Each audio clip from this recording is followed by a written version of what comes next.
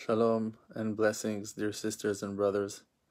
Those are complex hours in the world, and we need to remember that waves of negative energy that are washing the world are affecting it not only physically, also spiritually.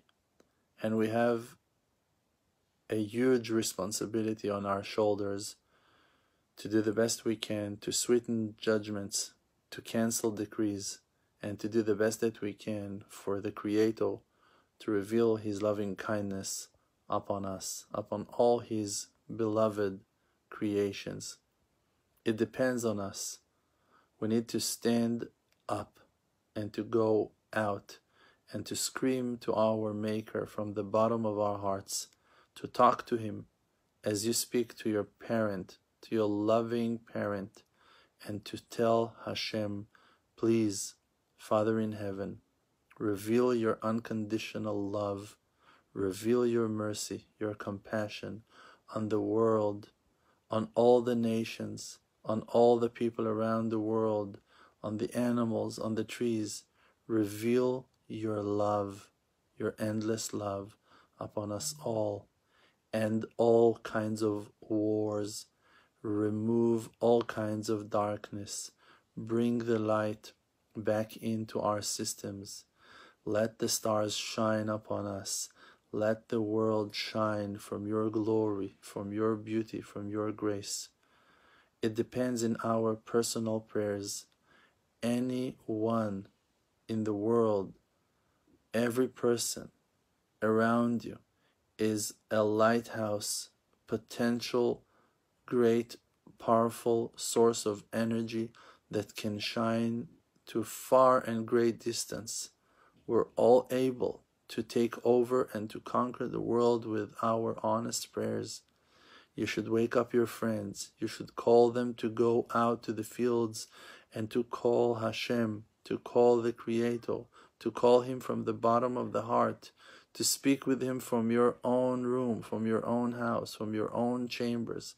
You need to scream from your heart honest words, to cry, to beg, to ask, to demand, to scream, to shout, to do whatever it takes for the Creator to be convinced that it's the time to reveal the unconditional love on His creations.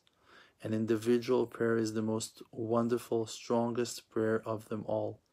Not to read from the books and to read from the Siddur books, from the Psalms.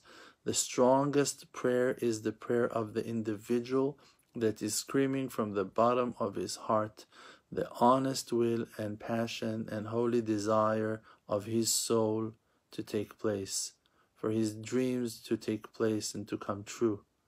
For that we need to believe in ourselves, and to believe in ourselves is to believe that our Maker loves us, that He cares for us, and we should call Him, and we should scream for the metal screen of separation to be removed between us to our Father in heaven, and that wall of separation to just be knocked down to the ground and disappear and melt and dissolve in reality, and that there will be no more separation between our Maker to us, His creations, and that all the loving kindness that is treasured in this creation will shine and will be revealed to us all.